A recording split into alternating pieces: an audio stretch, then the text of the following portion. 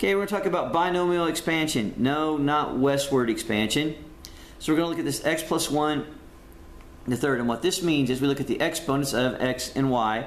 And by that, notice, I'm going to put all these numbers up here.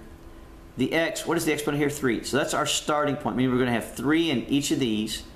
And what this y means, how many y's are in the first one. There's no y's in the first one. There'll be 1 in the second, 2 in the third, and 3 in the third. That's what that particular thing means right there. So, and if we do our little trick here, 3, we'll have all 3 of these minus 0. Means I have a deal of 1. So if I have 3, 1, I'm going to have the 3 one time. Alright, over 1. This time I'm going to have 3 times 2 and 2 times 1, because remember I'm going to have the 2 numbers there.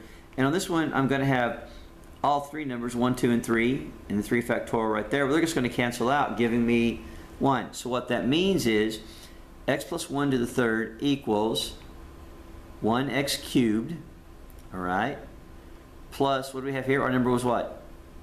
3x squared times the 1, right? And here we're going to have that 3 times 1x plus times the 1 squared, because that's the last number that factored. And then on the last one, we're going to have this 1, because that's the coefficient. There's no x's. And so then we have the last term, 1 cubed. And if I multiply those out, we end up with this, 3x cubed plus 3x squared plus 3x plus 1. Now that was an expansion with a 3 in it.